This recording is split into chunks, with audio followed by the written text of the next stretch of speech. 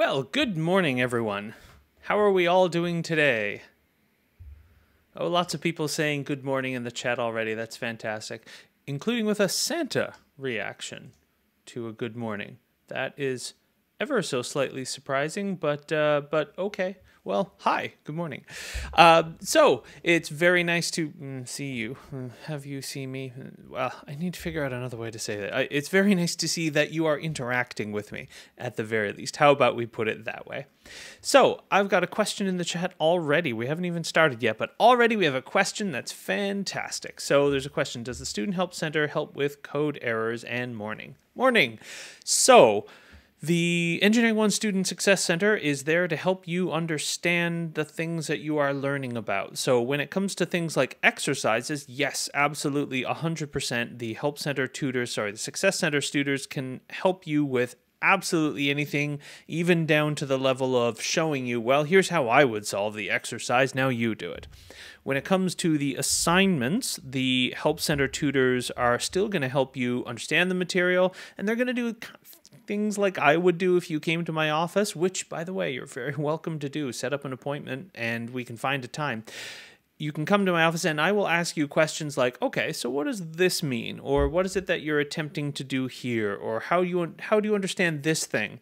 And the goal is to get you to the point of being able to solve the assignment problem. Now, the tutors in the Success Center are not going to say, here's how I would do it. I would do X, Y, and Z.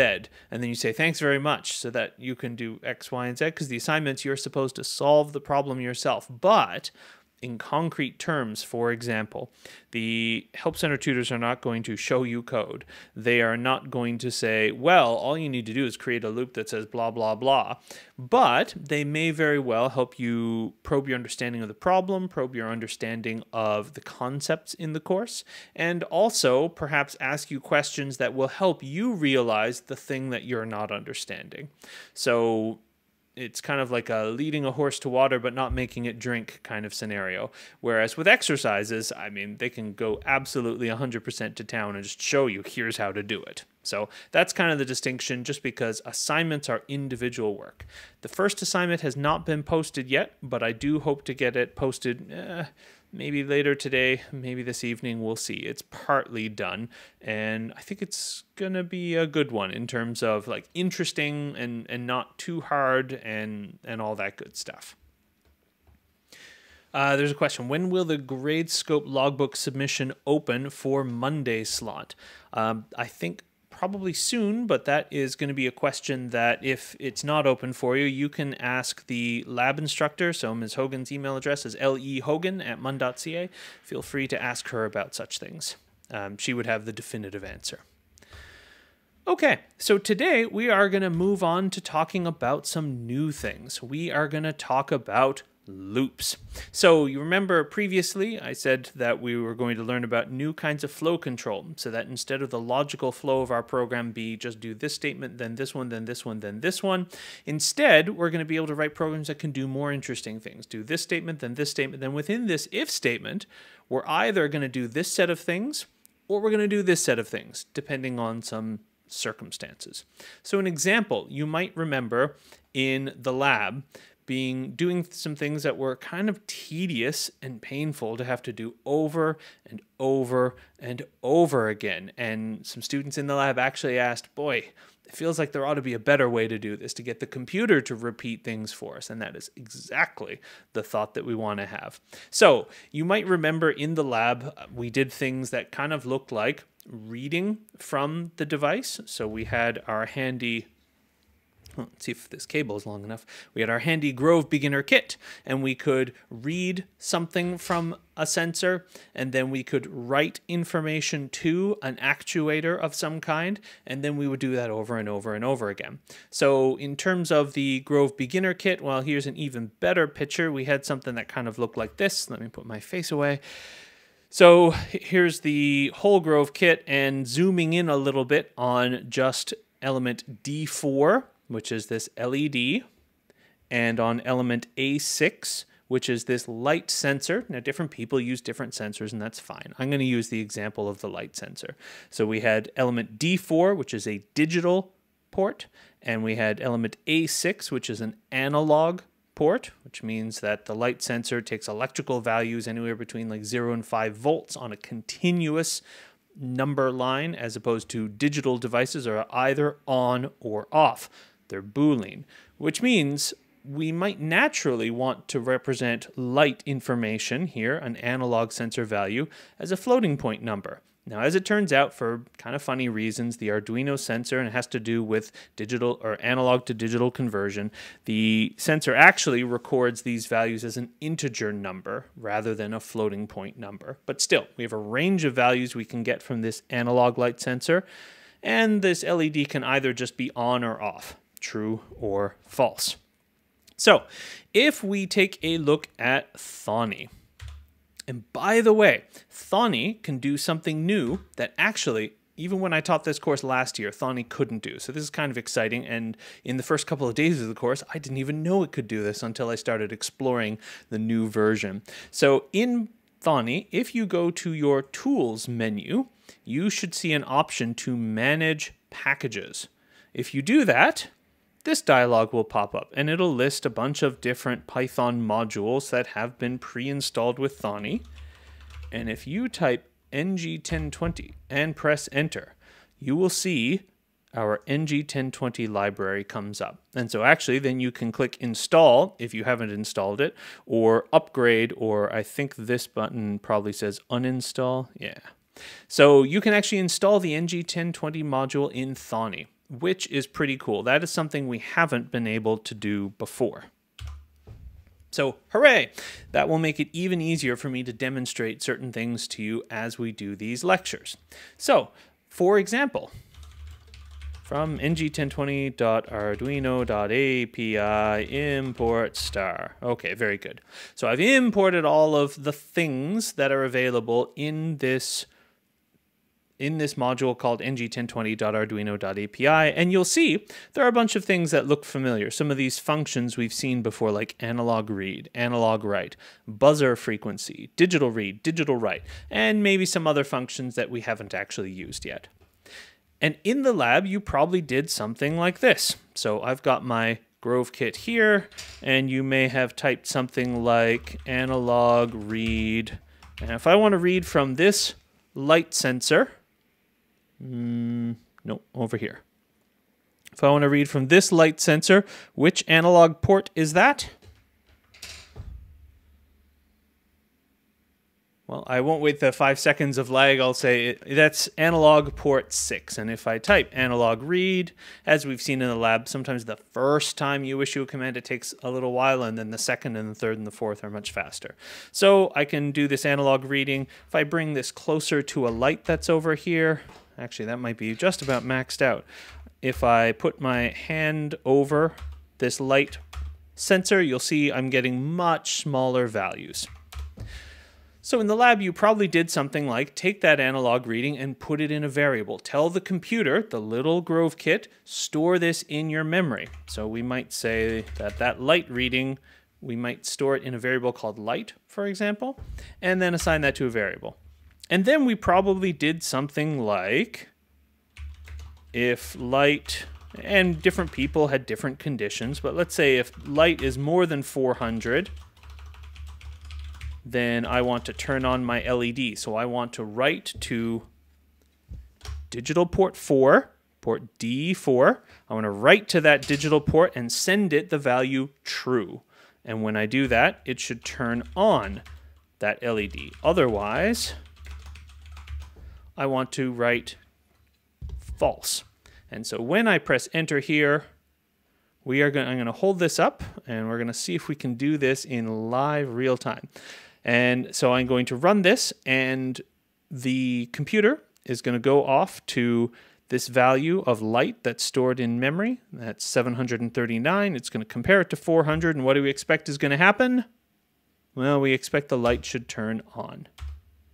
And it does. Hooray!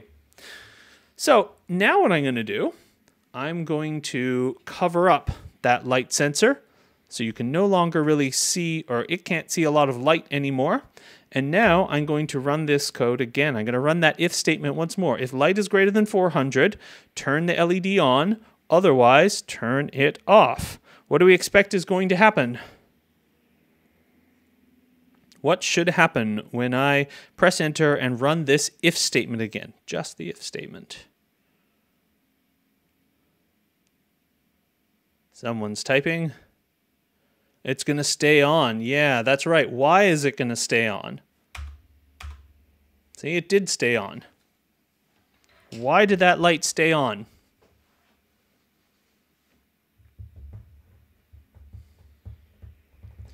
Right, because the value of light hasn't changed. Because when our interpreter interprets this if statement, it says if light is greater than 400. Okay, well, what's the value of light? The value of light is whatever is stored in the light variable in memory. We're not like automatically going back to the Grove kit and reading a new value from the light sensor. No, we're just taking whatever number is stored in memory, which is 739, which means that if I want to turn that sensor off, well, I can cover up that light sensor all I like, but something else I had better do is run this statement again, assign a new value to light.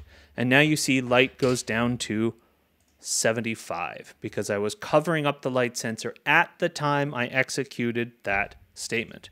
And now, if I run that if statement again, look at that. Our light turned off. There, you can see it's off. Okay. And so in the first lab, you may have found yourself running the same statement over and over and over, like take in a reading, turn on the buzzer frequency, turn off the buzzer. Take in a reading, turn on the buzzer frequency, turn off the buzzer. Typing these things over and over and over. At some point, you may have clued into the fact that if you press up, then the Python interpreter will go back to a previous statement. And so at least instead of typing the whole thing multiple times, you may have just pressed up a few times, pressed enter, and then pressed up a few times, press enter, press up a few times. Ugh, that's still pretty tedious though. In the most recent lab, you were probably doing something more like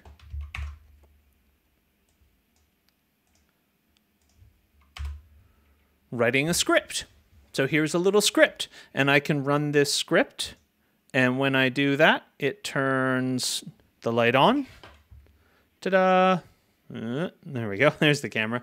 So everything's kind of reversed in direction. If I cover up the light sensor and run my script again, well, it turns the light off. Oops, sorry. It turned on because I let go too quick. Because the board needed a second to reset, and then now it has stayed off. Whereas if I take my finger off the light sensor, the board needs a second to reset, and then the light turns on because there's lots of light coming in from the light sensor, a value of 742. So last week, you may have been typing things over and over and over and over again. This week, you were clicking to run the script over and over and over again. But still, having that script that we can run is still a little bit painful, isn't it? Like, it's better than having to type things over and over again or press up, up, up over and over and over again. But still, there must be a better way. And remember, the catchphrase, or one of the catchphrases that we like to use, is that programmers are lazy in a good way. Programmers are lazy in the sense of we don't like to repeat ourselves. We don't like to have to type things over and over and over and over. We would rather get the computer to repeat or to follow our instructions over and over and over. It's kind of like, listen carefully, I'm only going to say this once, and then the computer just does the instructions over and over. So that it would be a better way if only we could do it. Now, let me ask you a very, very quick little question in Top Hat.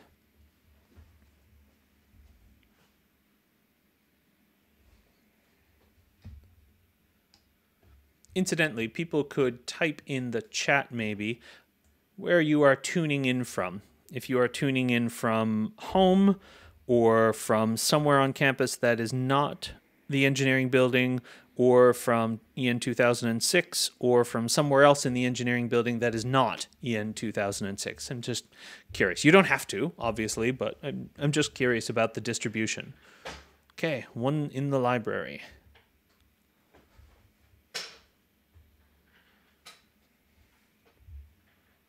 Another in the library. Library study room, physics building, library, core science, Carboneer, 2006. All right, core science, yay, that's where I am too. Library, Eastport, nice. Okay, lots of folks in the library. From the UAE, yep, that is probably going to win the prize for the furthest away this morning. Hopefully, travel things can be sorted out, and I know I've had several emails from students recently telling me about how they're going to arrive close to or on the day of the midterm, and we'll see what isolation is required of them and stuff. If you have travel plans and you get here and they tell you you have to isolate and therefore you can't come to the midterm, let me know, because you're not going to get a 0 on the midterm because of a mandated self-isolation or quarantine requirement. We'll make sure that things get taken care of and you're accommodated one way or another. The most likely way is that the weight from your first midterm will just be shifted onto other things like midterm 2 and the final exam. But we'll see. If there's a whole bunch of people in that position, then I don't know. I don't really want to have to make up multiple versions of the first midterm and have to have multiple opportunities to sit for the midterm, but, well, we'll see. I'm trying to be flexible with you, and I appreciate you folks being flexible with me as well. Okay. Let's see. Someone else is in Saudi Arabia. I think the UAE is just ever so slightly further. So Saudi Arabia, that's still a pretty good distance, but I think the prize for the furthest this morning might be for the whoever said they're in the UAE. Okay, so we've got lots of answers here. And let's have a look at the responses. And yes, we are most of us have the correct answer, though not all. So remember, when we describe a condition in a flowchart, when we look at this flowchart, we've only been looking at arrows that come out of decision boxes, which are labeled yes or no. When we have been looking at if statements in the lab, in the exercises, or soon in assignment 1, a condition is always something that evaluates to true or false, yes or no, which makes it a Boolean variable, or a Boolean value. So there's advice being given about immigration and such matters and things in the chat. And I would say that recently, like yesterday, there were changes that were announced to the provincial rules about self-isolation. And as far as I know, that includes for international travelers, but you should always check the most up-to-date advice on the provincial government's website. And of course, the federal government has jurisdiction over the borders, and so they may say something different. So yes, there are now people, or as of Saturday, I think there will be people who, if you're fully vaccinated with Health Canada approved vaccines, you may be able to come into Newfoundland and not have to isolate. But please keep an eye on whatever the current government advice is, because, of course, I'm not an immigration advisor or lawyer, and I suspect that your classmates aren't either. But what someone said is true, that there was a change to the rules that was announced yesterday, so that looks positive. That said, if we have people who, for example, so some of the isolation rules say things like you don't have to self-isolate anymore, but we ask you to avoid large groups for 5 days or something like that. If there's somebody who's in that position, then we'll find a way to make it work for you. I know we have different sizes of rooms that people are going to write their midterm in, and so maybe we can arrange for you to be in one of the smaller rooms or even a slightly more isolated situation if you have to be. So that's good. It's fantastic that we are trying to help each other out. Okay, so condition evaluates to true or false. It is a Boolean value. So remember, we were talking about, when we introduced if statements, we had these flowcharts that allow you to trace the logic of a program through a chart, and this is kind of a complicated decision that has to be made here, right? Like deciding whether somebody gets to move on to the next term or not. There's actually a lot going on, and there are a lot of different possible outcomes that can happen here. However, we can boil it down to a bunch of simple decisions, where each one has a yes or no answer.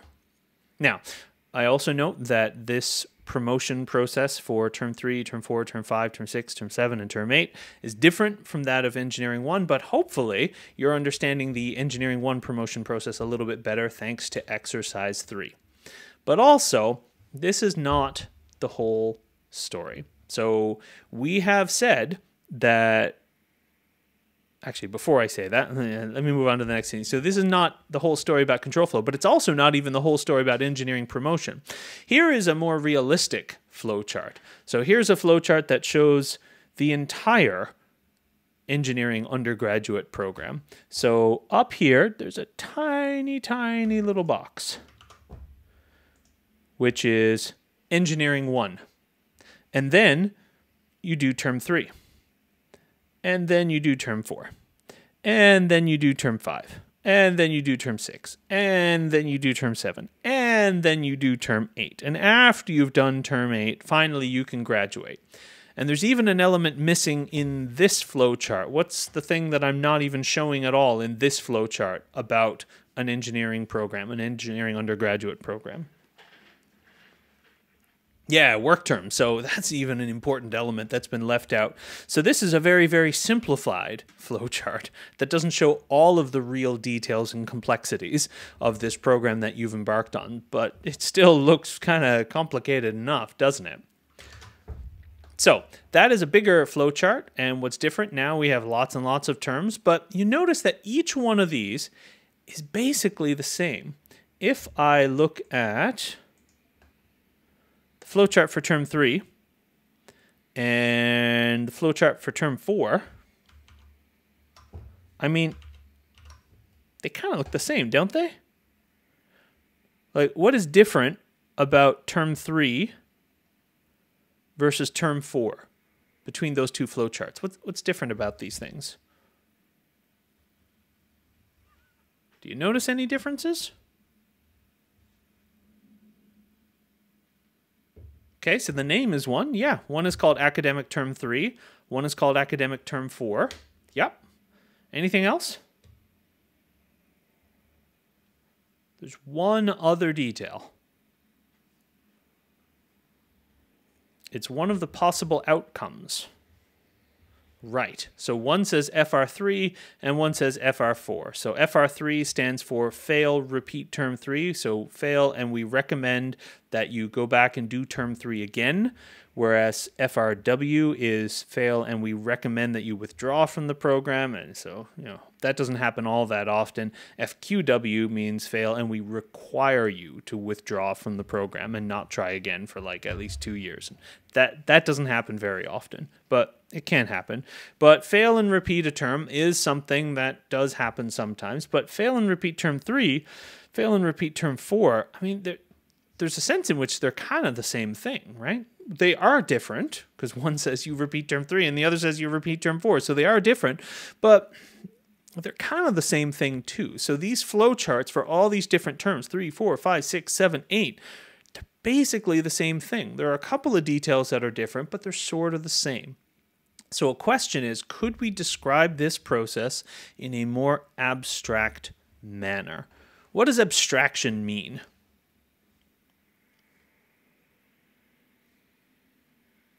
Someone asked, could you zoom out a little? Well, now I've switched away from that whole thing. So what does abstraction mean? Not necessarily even in programming in particular, just in general. Okay, so one way to think about abstraction is it's making things simple. Yep, and the way we make things simple is by ignoring some details. So, for example, when someone asks you, what are you doing in university? You're probably going to tell them, I'm in engineering. You're probably not going to tell them, I'm in Engineering 1, which is the common core first year part of all 6 engineering disciplines offered in the Faculty of Engineering and Applied Science, right? Or when someone asks me, which faculty am I a part of? I say engineering. Now, technically, it's leaving out some details, right? It's the Faculty of Engineering and Applied Science, but when I say engineering, everyone knows what I mean. So we can leave out certain details to make things a bit simpler. So abstraction is providing a higher level view of something that omits low level details in order to be able to think about the bigger picture. So when something is more abstract, we're thinking more big picture. When something is more concrete, we're thinking about the details. And both matter, right? The details are incredibly important. But sometimes we want to think about the big picture. And so one of the big things that we do in programming is build abstractions. So we sort out those details. We think through the details in very specific ways, and we get really picky about the details so that we can create a higher level abstraction that lets other people ignore those details. So for example, when I interact with this Grove Beginner Kit, let's see, when I open Thonny here and I type something like digital write for true, well, that's a really simple function. Actually, sorry, I should restart that.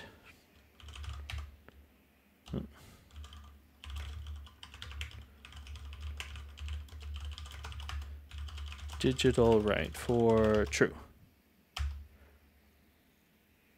There we go. And I've turned on my little LED. That's a pretty simple abstraction, right? The idea of writing a true value or a false value to digital pin 4, I mean, that's a pretty high level idea of, we're thinking in pretty abstract terms when I say just put the value true on that pin. Now, I also had to write a whole bunch of code underneath that would take that inside of the digital write function, would do things like craft a specific message to be sent over a serial port to the Grove Beginner Kit, and then I had to write other code that would run on the Grove Kit and receive that message and turn that into a different function call. There's lots and lots of detail, and all the details matter, but sometimes we want to think more abstractly. And so we build abstractions that allow us to think more abstractly. So someone has suggested in the chat something quite accurate. We could describe this process more abstractly by having things like terms. So instead of saying we are now going to walk through the flowchart or the process of academic term 3 and you might get an FR3, instead we could say here is the process for describing an academic term N or an academic term T, and then you might get a result of PRP or FRW or FRQ, or you might get an FRT or an FR whatever the current academic term is. And so if we could do that, well, then we could just say, and do that 6 times. Do that for 3, 4, 5, and 6. 3, 4, 5, 6, 7, 8. And then you'd be done. So remember, we talked about conditional control flow initially being introduced with things like if statements. So either we do this or we do that. But I said based on a condition. So if the condition is true, we can do this. And if it's false, then we can do that. Then we added the additional little bit of complexity, which is sometimes we want to have multiple conditions. So if this condition is true, do something. Elif this condition is true, then do something else. Elif this condition is true, then do something else. And we had some of those exercises last time. But previously I said that we would also introduce you to looping. Do something over and over and over again as long as a particular condition is satisfied. And so now we're going to do that. And so here's a much more compact representation of that entire flowchart. So just remember, this was the flowchart that we had before. This was the whole thing going from Engineering 1 up here all the way to graduation down here, going through Eng 1 and then academic terms 3, 4, 5, 6, 7, and 8, all the way to graduation. Now we can represent that big complex flowchart just as this. So what is different in this flowchart representation versus what we had previously? In fact, let me pop that open in another tab. So what's different here?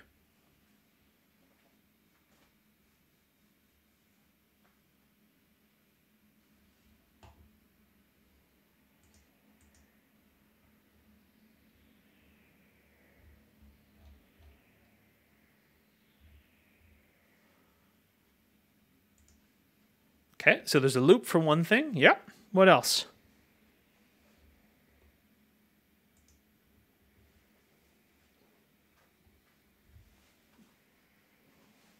Okay, yep. So we've got frx instead of fr3, fr4, whatever.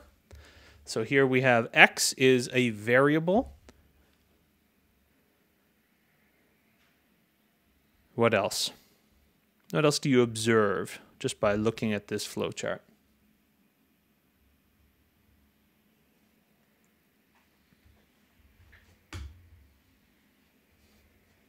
Yeah, so one key element here. So we do have, oh, my cursor has disappeared. Okay.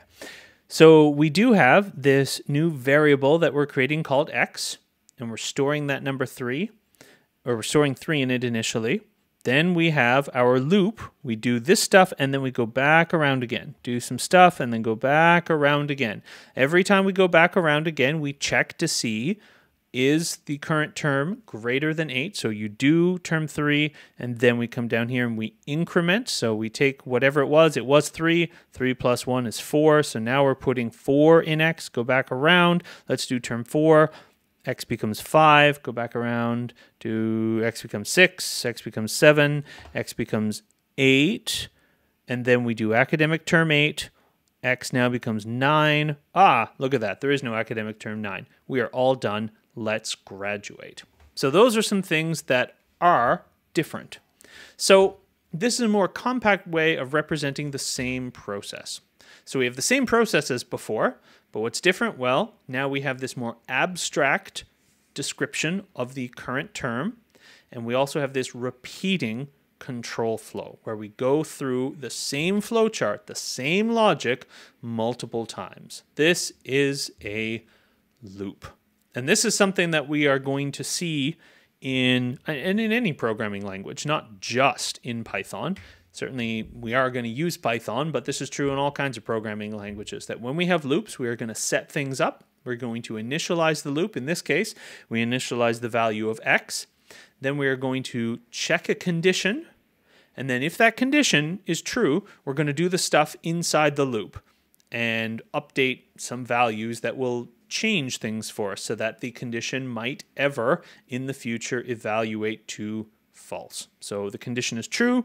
We go into the loop, go round, go round, go round, go round, go round. We keep doing that over and over until that condition becomes false. So in Python, the syntax for at least the first kind of loop we're going to show you is a thing called the while loop. It's called a while loop because it uses the keyword while, and it's pretty straightforward. Instead of, so previously we might have written something that says, let's see,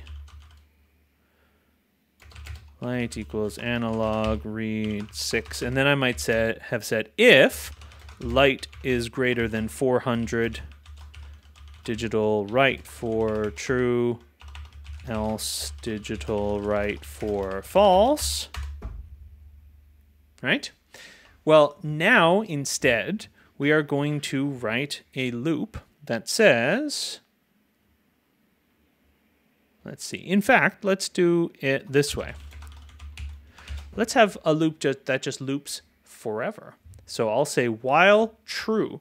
So we're going to go around and around and around as many times or until the condition becomes false. When does the condition true become false? Well, never. And so while true means let's loop forever. I will read from the analog port. Oops. Yeah. And then if the light is greater than 400, digital write for true, else digital write for false. So when I press enter here, oh dear, sorry, I went and did something here. Okay, let me save this as light loop.py and write it as a little script.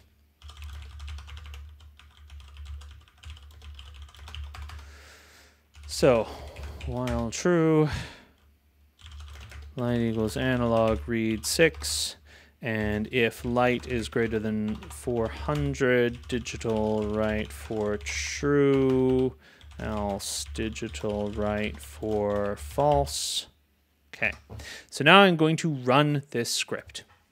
And what we're going to see is that, let's do the debugger mode thing. So first of all, I import all that stuff. Now I'm going to step into our loop while true. Well, true is true, so I guess we'll go into the loop. And so we will step over this value and get our analog reading, which is currently 738. And then we will run this if statement. So we'll execute this if statement. If light is greater than 400, set it to digital write true. And let's just for review, step into that expression. If light is greater than 400, how do we know what light is? Do we go off and read from the light sensor again? No, we just check what value is in memory, 738. And 738 is indeed greater than 400, so this evaluates to if true. And so we do the digital write. Then we go back around the loop again. So whereas we had previously seen an if statement says if condition, do some stuff, the while loop says while condition, do some stuff. And if that condition stays true forever, then this will just keep running. And so now you'll see this light is on. And then when I cover up that sensor, the light turns off. On, off, on, off, on, off. Because this computer is now constantly responding to the new light information. We're checking, is it bright yet? Yes, it is. Turn the lights on. Is it dark? Yes, it is. I'm going to turn the lights back on again, or turn them off. Which I guess if you were to think of this LED as being like a light in a room, maybe it's the opposite. You'd want the light to automatically turn on when it's dark outside. But anyway, that's fine. And so we have a loop here that is going to just run forever, which means I need to stop it by clicking on this stop button. So,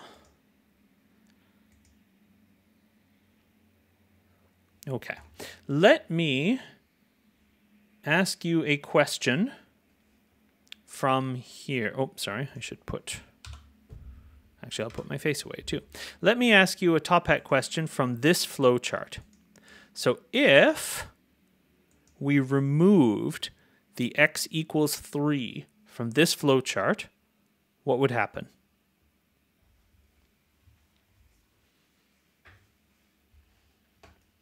So if we remove the x equals 3 from this flow chart such that you skip straight into the loop body,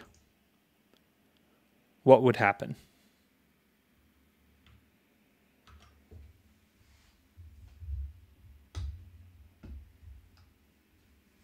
And sorry, this is a question that you can answer in Top Hat. You should have a little multiple choice thing that has popped up or that you can answer.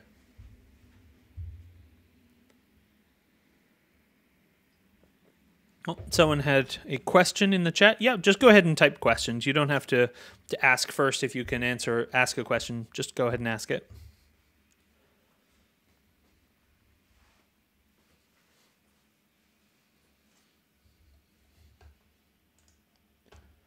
Some answers are coming in. That's good.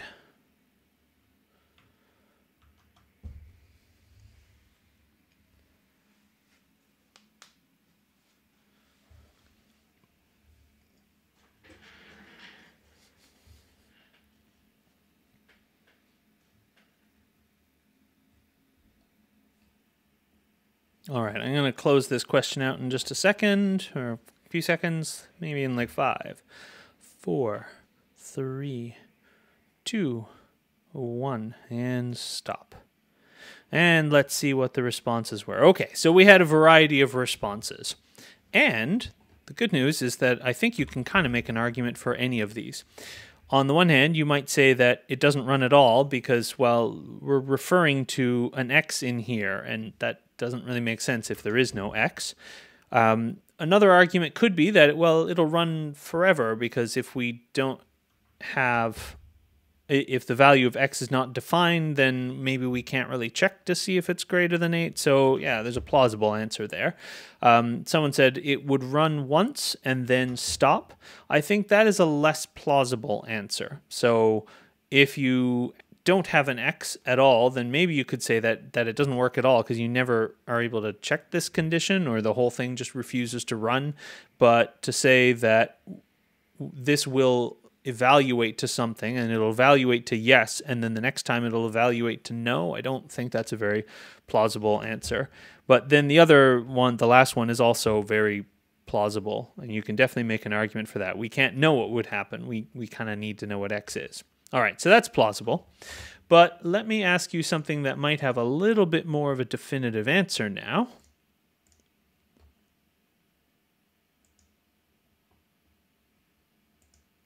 Here we go.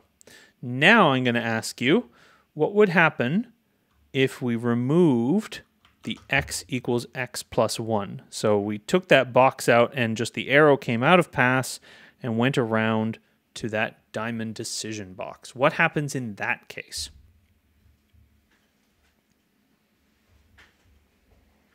Someone's pointing out in the chat that A and D were a bit ambiguous, and yeah, that's a fair criticism. Well, that's a fair thing to say. I guess the question was meant to get you thinking as opposed to have a right answer, whereas this one has more of a right answer.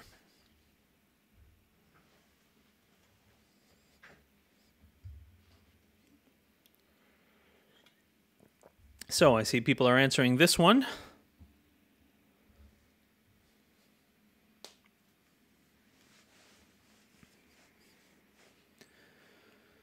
Give this just another few seconds.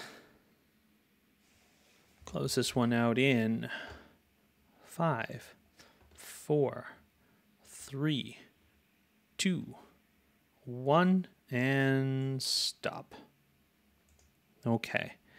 And here, okay, that's interesting. So if we remove the x equals x plus 1, and we skipped right over that, and so pass just goes back around here, what's going to happen? Well, let's step through the execution here. So, and when I say execution, I mean this isn't a Python script, but still we can look at a flowchart as representing the execution of a program. So you complete engineering 1, we set x to be equal to 3, we check, is x greater than 8?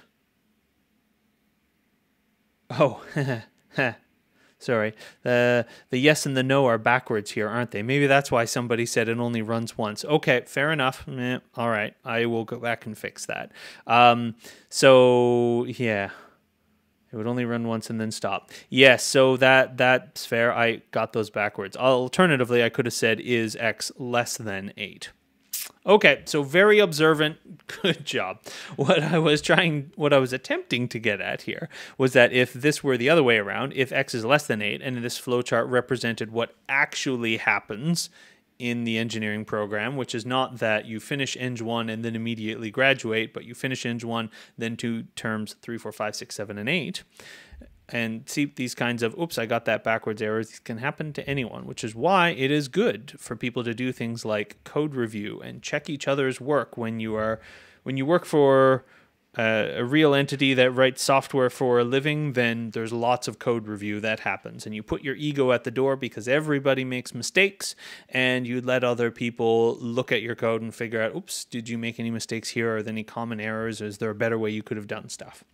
So we set x to be equal 3, then we check if x is less than 8, which is what I meant to say. And then we go through term 3, and if there's no increment here, then when we come back around, x will still be what it was before, which means you would go through a term, and a term, and a term, and a term, and a term, and a term, and a term, and wait a minute, there's been a lot more than 6 terms. So in that case, I'll have to fix this question. Sorry about that mistake.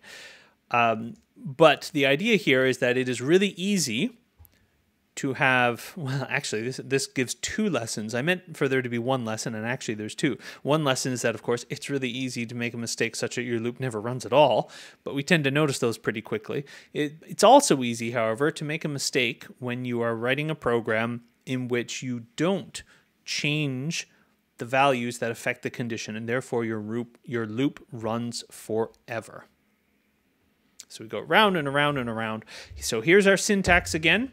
While condition. So instead of if condition and a body of statements, it's while condition and a body of statements. And no, there's no while and while if and else and stuff like that. It's just while, which is a keyword, a condition, and then some statements. And just like with the condition of an if statement, the condition of a while loop is still a Boolean expression, and we need to be careful of the infinite loop. Someone said in the chat, or you could make it so we graduate straight out of Eng 1, and someone replied with 100%. You might think you would like that, but you probably don't want to actually take responsibility for engineered systems that people's lives depend on without having been properly trained how to build them. So it might seem like a nice idea, but probably actually finishing the degree is a good idea. And definitely the professional regulator would prefer that we teach you all the stuff you need to know about, say, designing structures before we let you loose on saying whether or not structures are safe. So, however, nonetheless, that is quite funny, and I'm also going to click on the 100%. And we do need to be careful of that infinite loop. Now, as is the case in our Thonny code that I wrote a minute ago, in order to show you how something works over and over and over again, I actually intentionally wrote an infinite loop. And that meant that I had to do something to stop the loop from running. In Thonny, I clicked stop. If you are typing a program into the Python interpreter, you could press Control-C, which means cancel whatever I'm doing, and that's another way to break out of an infinite loop. However, in this case, having an infinite loop demonstrates things, but I'd probably rather have another way of making the loop stop. What's another way that I might like to make my loop stop? So I've got buttons here, right? So I've got this button down here, which is D6, right? So what could I do there? How could I change this condition so that the loop continues only as long as I am holding the button down?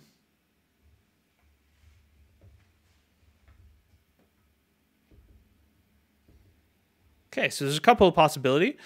So someone suggested we could do an if statement. Someone said unplug it. Yeah, okay, fair enough. So we could have an if statement. So for example, if, and maybe I do a digital read from port D6, that digital port, if the digital read is true, so I'm going to press the button and that'll make us stop. And so if that's true, then I can use a special keyword called break, which breaks out of the loop, says, dear loop, I want you to stop now. That is definitely one possibility. Right, someone else suggested, however, maybe what we can do is if digital read 6, or sorry, that could be the condition of our while loop. So this says, as long as digital read 6 returns true, which means as long as I'm holding that button down, the loop will continue. If I want to make it so that the loop stops when I press the button instead of stops when I release the button, how do we do that?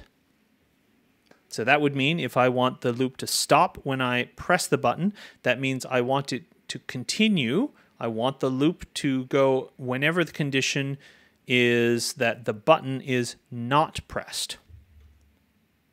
Right, so one way to do that is while not digital read 6. Some people might prefer to say while digital read 6 is equal to false. So as long as you are not pressing the button, I am going to go with what someone suggested in the chat, which is while not digital read 6.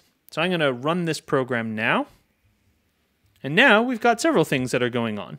So we have, first of all, you'll notice that these lights at the bottom of the board are blinking up a storm because now, instead of just sending one message from the computer to the board, I'm sending messages over and over and over and over and over again.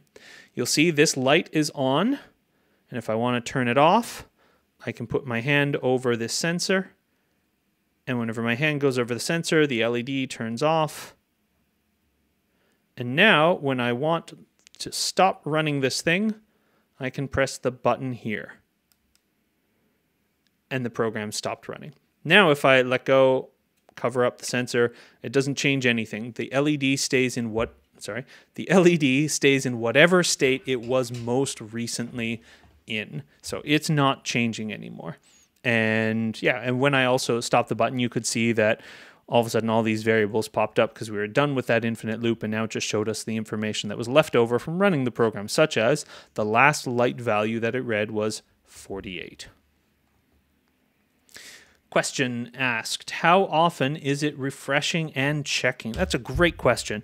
It is, so I don't know the exact answer. So it is based on a pretty slow serial communication between my computer, like my laptop, and the Grove kit, 9600 baud. And we send a certain number of characters, so I could probably figure that out.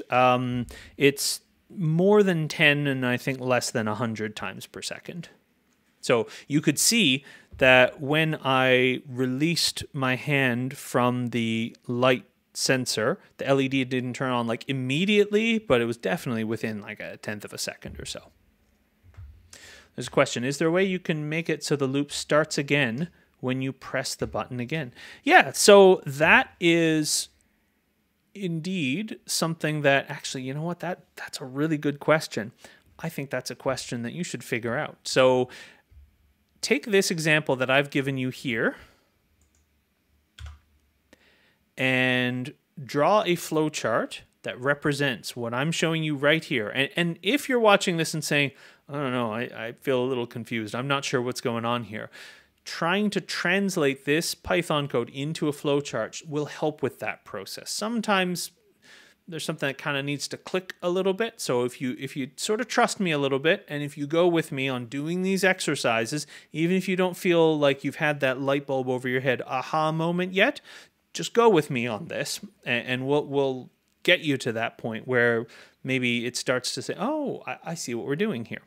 So draw a flowchart that represents this program exactly as I've written it, and then think about, okay, how could I change it so that when I press the button, it makes this loop, which shows the light and stuff, start running, or makes it stop running? So that is an excellent question. I'll give you a hint, which is that you notice how inside our body of statements for this loop, we had a statement here, we had an if statement here, and notice that we can have as many statements as we want in the body of the loop, and we show that by indenting them. And within the if statement, we showed that this stuff was inside of the if statement by indenting it even more. So the hint is that you can do arbitrary levels of this. So you can have an if statement in an if statement in an if statement in an if statement.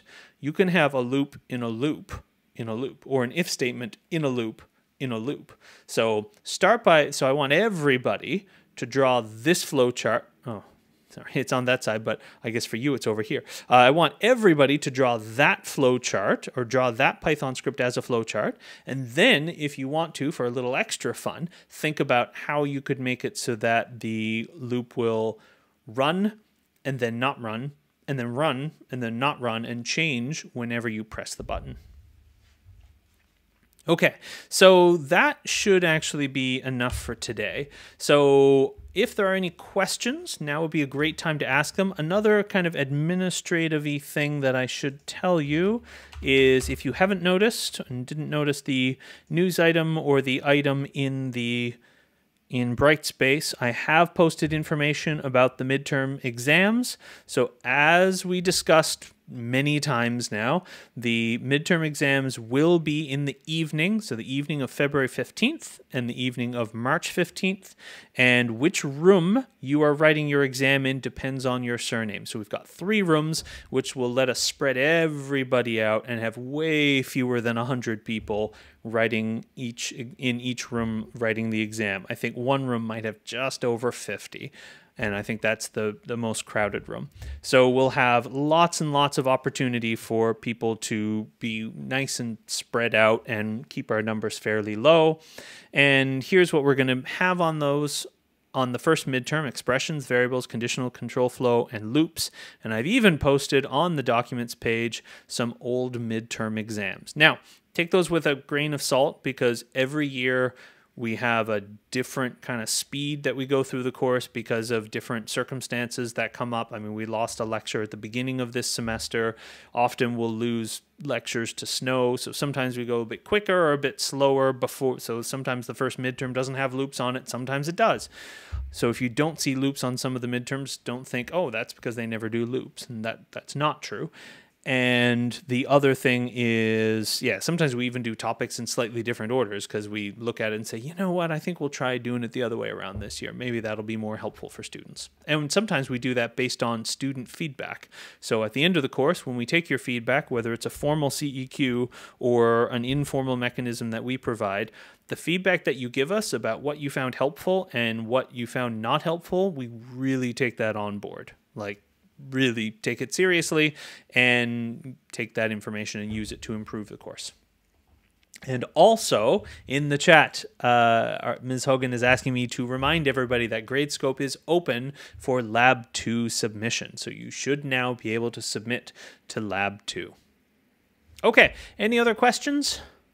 I don't see any coming up. So in that case, I guess we will say goodbye for now, and I will see some of you in labs and things later. And I guess Ms. Hogan will get to see all of you in the lab. And yeah, I hope you have a very nice week. Today's Friday. Yeah, I hope you have a great weekend. Bye.